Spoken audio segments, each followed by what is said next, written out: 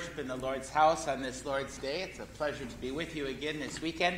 Pastor Lefebvre is with the youth at the Winter Whiteout Weekend hosted by Zion and Petoskey, and so pleased to be able to fill in for him this morning. Our order of service is the Order of Divine Service 3. We begin with the singing of our opening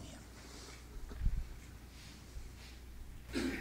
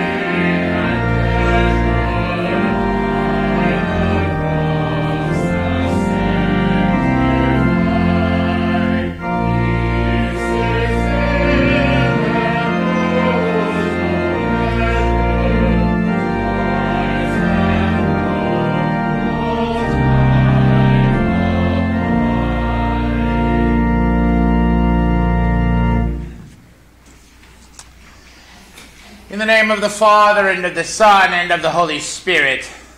Amen. Beloved in the Lord, let us draw near with a true heart and confess our sins unto God our Father, beseeching him in the name of our Lord Jesus Christ to grant us forgiveness. Our help is in the name of the Lord. I said, I will confess my transgression unto the Lord. And you forgave the iniquity of my sin.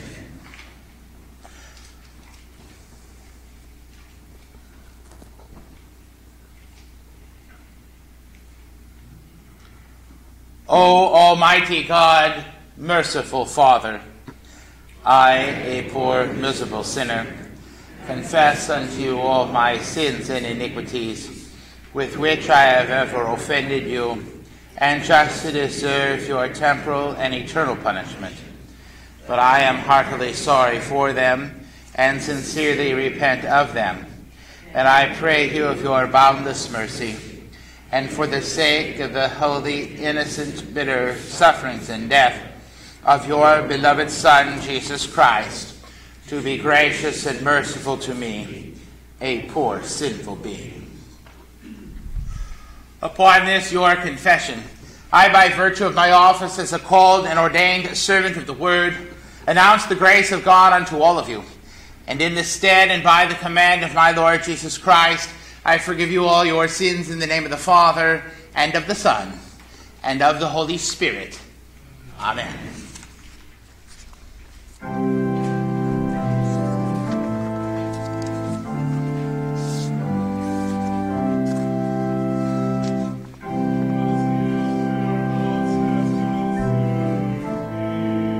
and the reproaches of those who reproach you have fallen on me. Deliver me from sinking in the mire. Let me be delivered from my enemies and from the deep waters. Let not the flood sweep over me, or the deep swallow me up, or the pit close its mouth over me. Answer me, O Lord, for your steadfast love is good. According to your abundant mercy, turn to me. Glory be to the Father, and to the Son, and to the Holy Ghost, as it was in the beginning, is now, and ever shall be, world without end. Amen. For zeal for your house has consumed me, and the reproaches of those who reproach you have fallen on me.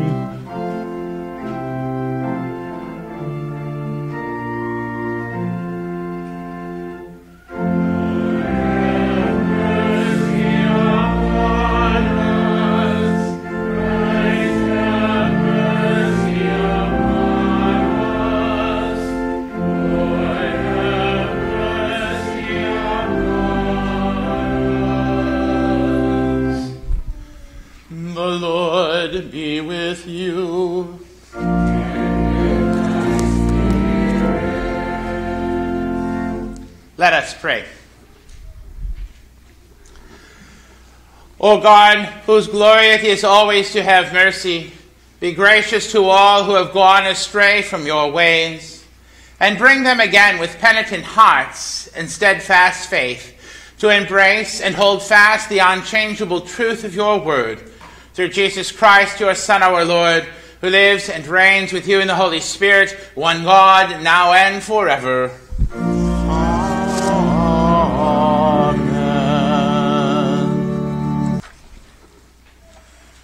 The Old Testament reading appointed for the third Sunday in Lent is from Exodus, the 20th chapter. And God spoke all these words, saying, I am the Lord your God, who brought you out of the land of Egypt, out of the house of slavery. You shall have no other gods before me. You shall not make for yourself a carved image, or any likeness of anything that is in heaven above, or that is in the earth beneath, or that is in the water under the earth. You shall not bow down to them or serve them, for I am the Lord your God, am a jealous God, visiting the iniquity of the fathers on the children, to the third and the fourth generation of those who hate me, but showing steadfast love to thousands of those who love me and keep my commandments. You shall not take the name of the Lord your God in vain, for the Lord will not hold him guiltless who takes his name in vain. Remember the Sabbath day to keep it holy. 6 days you shall labor and do all your work, but the seventh day is a Sabbath to the Lord your God. On it you shall not do any work, you or your son or your daughter, your male servant or your female servant, or your livestock, or the sojourner who is within your gates. For in 6 days the Lord made heaven and earth, the sea and all that is in them, and rested the seventh day. Therefore the Lord blessed the Sabbath day and made it holy. Honor your father and your mother, that your days may be long in the land that the Lord your God is giving you. You shall not murder. You shall not commit adultery. You shall not steal. You shall not bear false witness against your neighbor. You shall not covet your neighbor's house. You shall not covet your neighbor's wife, or his male servant, or his female servant, or his ox, or his donkey, or anything that is your neighbor's. This is the word of the Lord.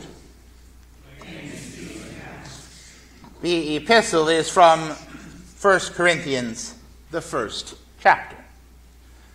The word of the cross is folly to those who are perishing, but to us who are being saved, it is the power of God. For it is written, I will destroy the wisdom of the wise, and the discernment of the discerning I will thwart. Where is the one who is wise? Where is the scribe? Where is the debater of this age? Has not God made foolish the wisdom of the world?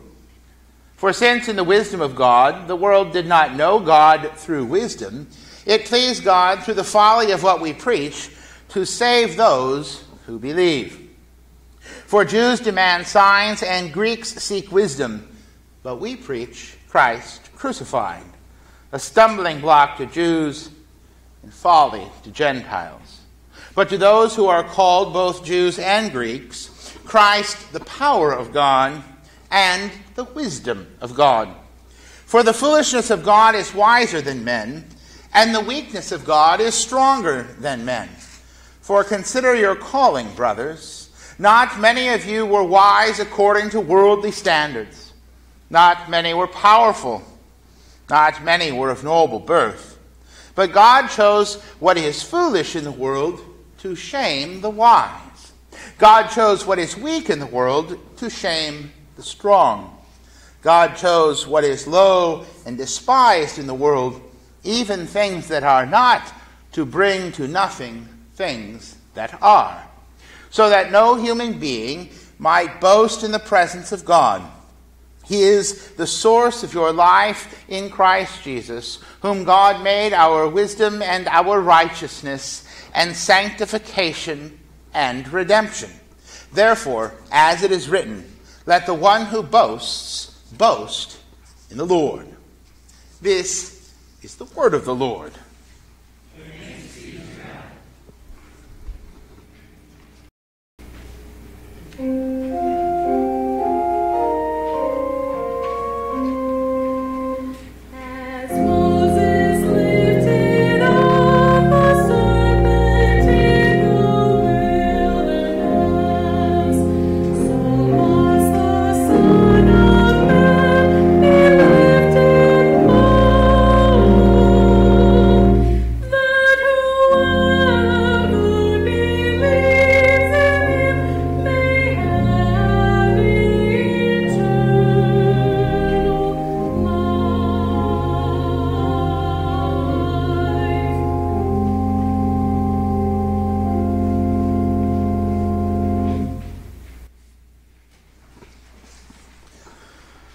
The Holy Gospel is according to St. John, the second chapter.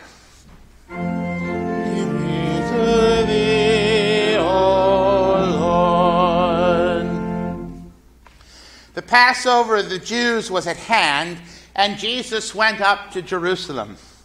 In the temple he found those who were selling oxen and sheep and pigeons, and the money changers sitting there.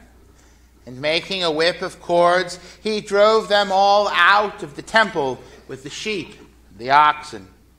And he poured out the coins of the money changers and overturned their tables. And he told those who sold the pigeons, take these things away. Do not make my Father's house a house of trade. His disciples remembered that it was written, zeal for your house will consume me. So the Jews said to him, what sign do you show us for doing these things? Jesus answered them, destroy this temple, and in 3 days I will raise it up. The Jews then said, it has taken 46 years to build this temple, and you will raise it up in 3 days? But he was speaking about the temple of his body.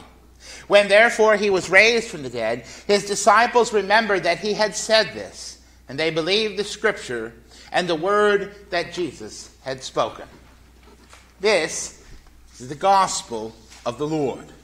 Praise be to thee, O Christ.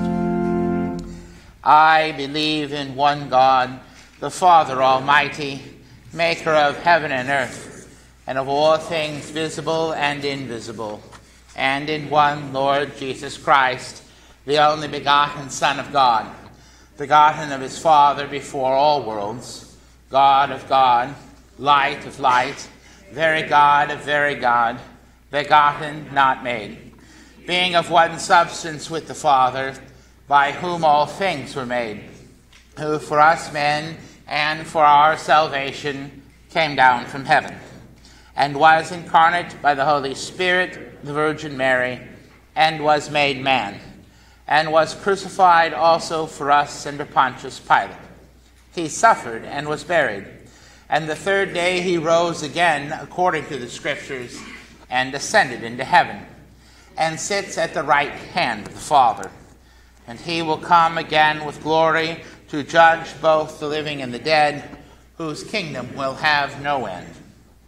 I believe in the Holy Spirit, the Lord and giver of life, who proceeds from the Father and the Son, who with the Father and the Son together is worshipped and glorified, who spoke by the prophets. And I believe in one holy Christian and apostolic church. I acknowledge one baptism for the remission of sins, and I look for the resurrection of the dead, the life of the world to come. Amen.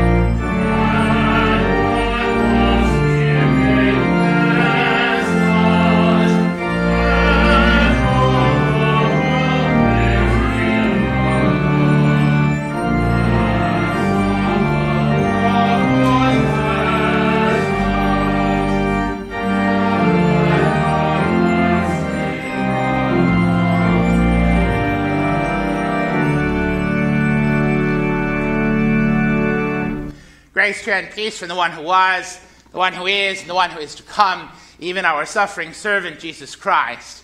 Amen. That portion of God's holy word upon which we base our meditation on this third Sunday in Lent is our gospel reading from the second chapter of St. John's Gospel. You may be seated. Christ Jesus, dear fellow redeemed. The temple was a mess. Its holy confines had been violated. It was the feast of the Passover, and the place of the centrality of the worship of God's people had been defined. And Jesus was not at all pleased about it. The temple destroyed. Jesus came to the temple at the very time of the Passover. He came to the place that the ancient Israelites and Jews came to worship. He, no doubt, came as part of the Passover ritual and rite observance himself.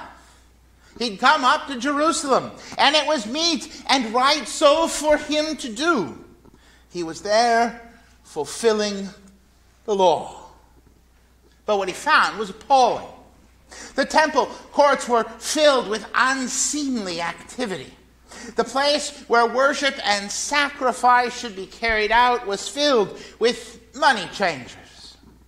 The temple was filled with people who were selling animals for sacrifice. The very sacrifices that should have been being offered by one bringing their own animal to make it a sacrifice, not purchasing something at the store on their way to the temple. Not only had the temple been violated, but the very ritual that was to transpire, the very purpose that the people were there to carry out, had been set aside in favor of commerce. There was no sacrifice that was a proper sacrifice in the eyes of God that was going to take place in the temple that day. There would be no atonement based on the observance of those laws which weren't being observed. The glory had long departed from the temple, and Jesus was indignant. So he cleansed the temple. He cast out the money changers and their filthy lucre. He overturned the tables, poured out their coins, drove them out of his Father's dwelling place, cast out the sellers of goods, and he demanded that things be set right. Such that the disciples remembered it was written, "Zeal for your house will consume me." Now the Jews weren't any happier about what Jesus had just done in the temple than Jesus was about what they were doing. How could this guy, this Jesus, do such a thing, they wondered. By what authority did he act? His sign came in the form of a word. Destroy this temple, and in 3 days I will raise it up. The Jews didn't understand. Their minds went to the wrong place, and all they could do was babble some answer about the number of years that it had taken their forefathers to construct the edifice in which they stood. They were set apart from the truth, and it caused them to reject the truth that was right before their very eyes. The temple indeed needed to be rebuilt. Our temples need destroying also. At creation, God created each of us in his own image, the imago Dei, the image of God. He formed us out of the dust of the earth. He breathed into us the very breath of life, such that we became living beings. And he made us to be his living temples and dwelt among us. It wasn't long, though. It wasn't long before we destroyed the very temples that God had created for us and made them just as filthy as the temple was the day Jesus founded at Passover. In a moment, Adam and Eve brought into the temples of their bodies the filth of sin. They cast out the things of God. They brought in the things of Satan. And life was quickly replaced with death. And the temples of human bodies were destroyed. And each of us seated here in this place this morning is no different than they were. Conceived and born into the very sin inherited from our forefathers, Adam and Eve, our original sin, the temples of our bodies are filled with filth. In our actual sin, we bring in the filthy lucre and commerce of our transgressions. We do that which we are not to do, those sins of our commission. We don't do that which we are to do, those sins of our omission. We do not love the Lord our God with all our heart, body, mind, and soul. And we do not love our neighbors as ourselves. Honest with ourselves, we were unnerved and twitching during the reading of the Old Testament lesson and the recounting again of the Ten Commandments. We actively tear down our fleshly temples. In sin, we flee towards our own destruction. In our sin, we're blinded to the infestation that is mounted against us and within us. Yes, our temples are destroyed, left for destruction and consummation on the final day. But Jesus' temple was destroyed too. Jesus exclaimed, "Destroy this temple." He wasn't speaking of the building in which he stood. He was speaking about himself. He was referring to the dwelling of God among his people. He was referring to the fact that the temple of his body would be destroyed, and destroyed it was. Bloodied and beaten. His skin slashed with whips and cats of nine tails, flesh torn from its place, turned over and beaten some more. A crown of thorns fashioned and pressed into his head. Forced to carry the own instrument of his execution, led through the streets of Jerusalem. Hoisted upon the cross and nailed in place, nails in hands and feet and spear inside. Ridiculed, executed. In time, the suffocation of crucifixion would come and he would breathe his last. He hung dead. The temple was destroyed. This agony, nothing about this agony compared to the destruction his Father wrought upon said temple. The full wrath of God, the full weight of law's condemnation, eternity in hell, bearing the great burden of the sin of the entire world all at the same time. He, God and man, hung dead. The temple destroyed by our sin. But Jesus' temple was rebuilt. He rebuilt his temple. He was good to his word, and 3 days hence, the very body that hung dead on the cross and had laid in the tomb was restored. The final breath of Friday afternoon was replaced by the first breath of the resurrection. Where death reigned, life had arisen. Jesus' fully restored temple of his body still bore the scars and marks of his glory as he exited the tomb. God and man not dead, but very much alive. Death couldn't contain him. He made good on his word. The temple of his body had been destroyed, and yes, after 3 days he raised it up. And it would never be destroyed again. So too then the temples of our bodies. Christ has buried them in his death. He has cleansed us with the balm of his forgiveness. He has drenched us with his holy word, and he has removed the stain of our sin and the guilt that went along with it. The death of our sin lay buried in a watery grave.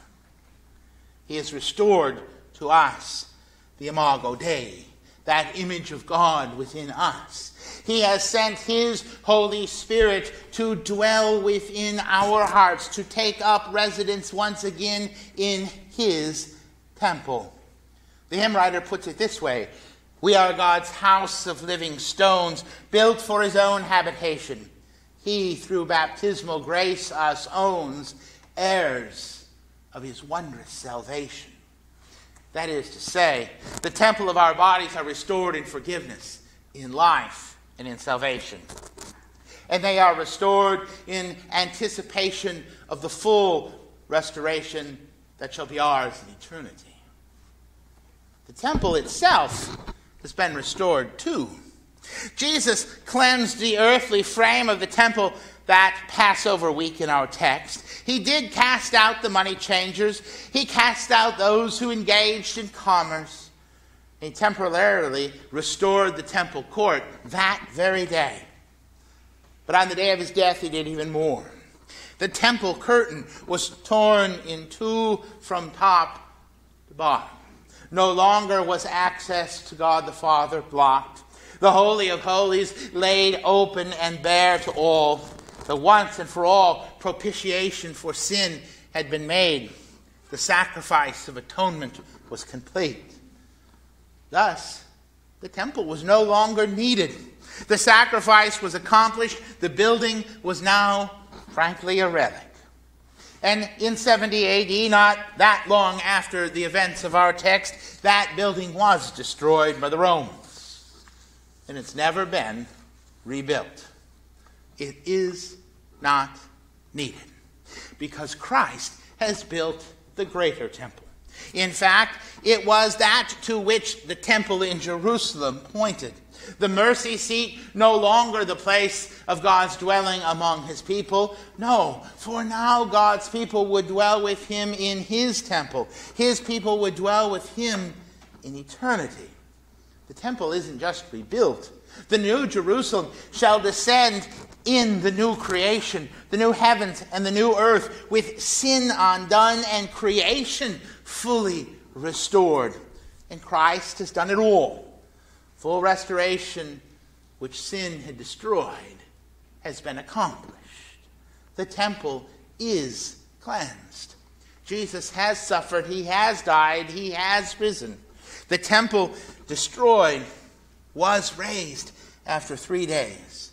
Thus the temples of our bodies are cleansed too. For Christ has forgiven you all of your sin. To him be the glory, both now and forever. Amen. The peace of God, which surpasses all understanding, keep our hearts and our minds in Christ Jesus to life everlasting. Amen.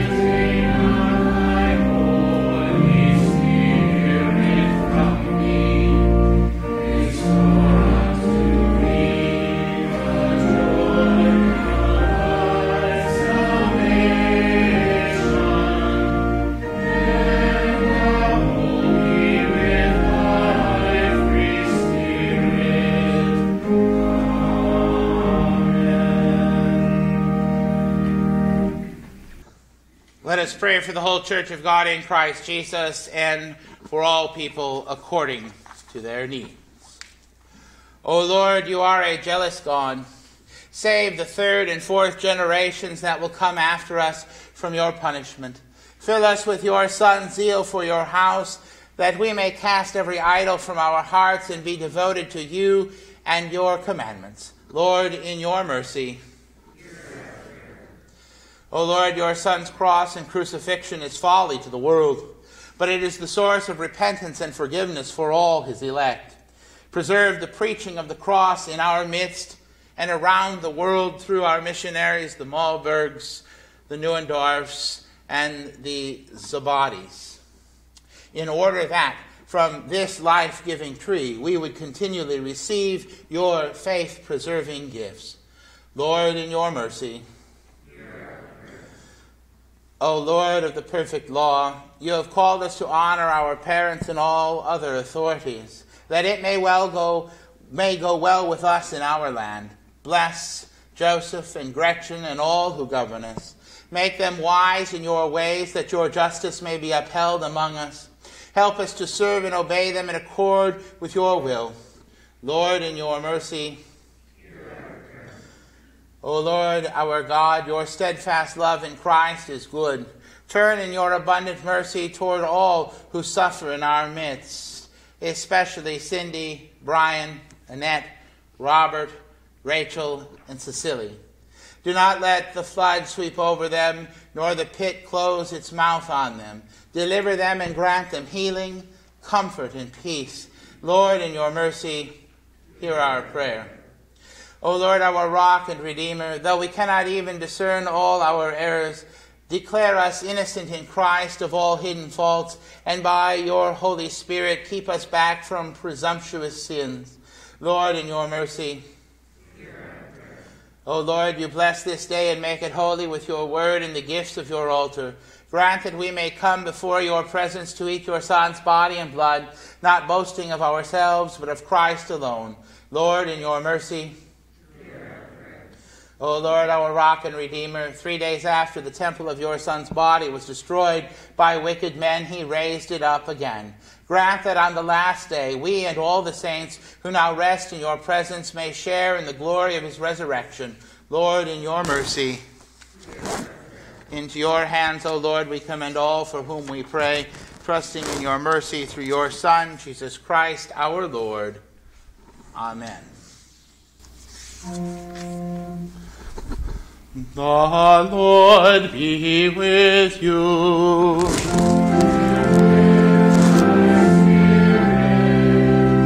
Lift up your hearts.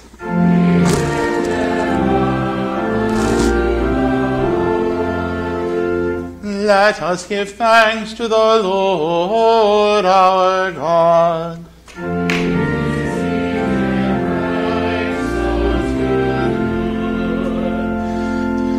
It is truly good, right, and salutary that we should at all times and in all places give thanks to you, Holy Lord, Almighty Father, everlasting God, through Jesus Christ our Lord, who overcame the assaults of the devil and gave his life as a ransom for many, that with cleansed hearts we might be prepared joyfully to celebrate the Paschal feast in sincerity and truth. Therefore, with angels and archangels, and with all the company of heaven, we laud and magnify your glorious name, evermore praising you and saying,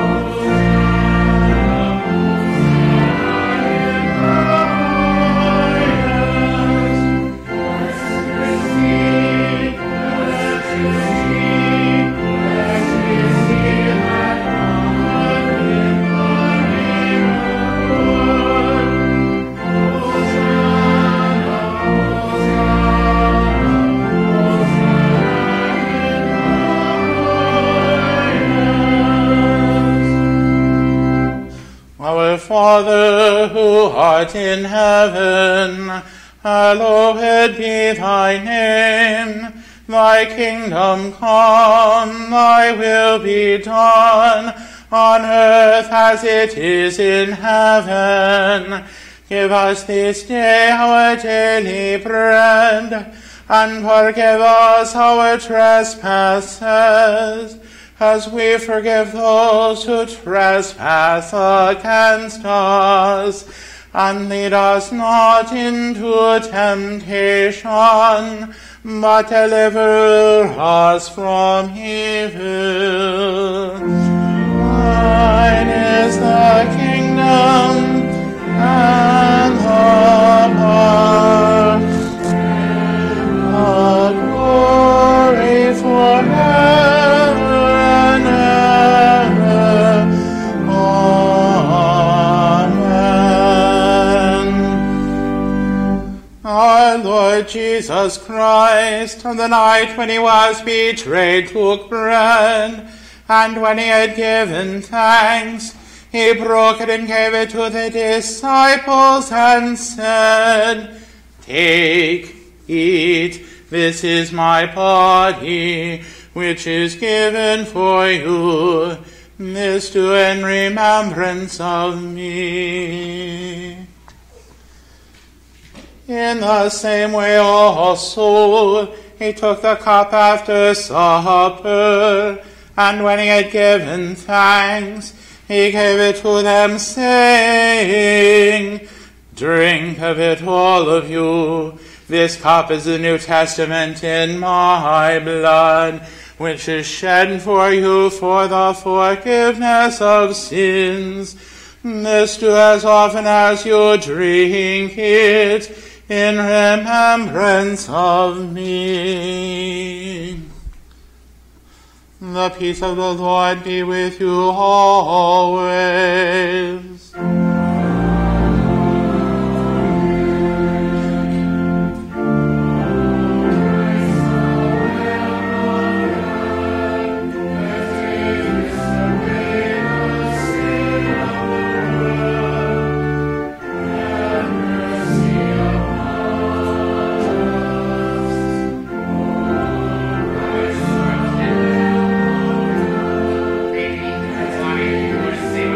Christ,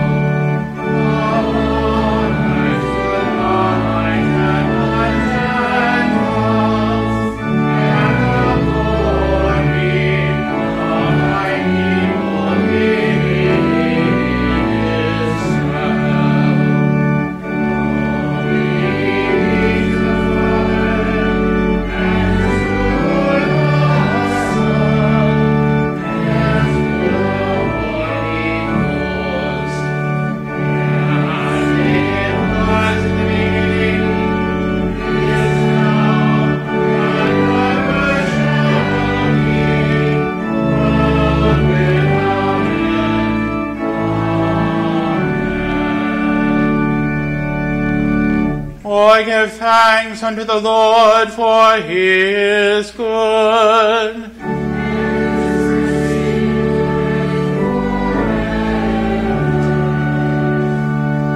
Let us pray. We give thanks to you, Almighty God, that you have refreshed us through this salutary gift, and we implore you that of your mercy you would strengthen us through the same in faith toward you, and in fervent love toward one another, through Jesus Christ, your Son, our Lord, who lives and reigns with you in the Holy Spirit, one God, now and forever.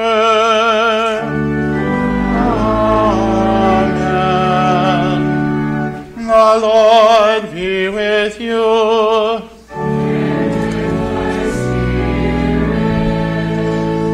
Bless we the Lord.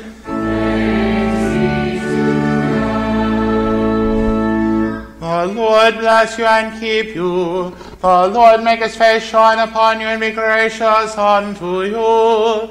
The Lord lift his countenance upon you and give you peace. Amen. Amen.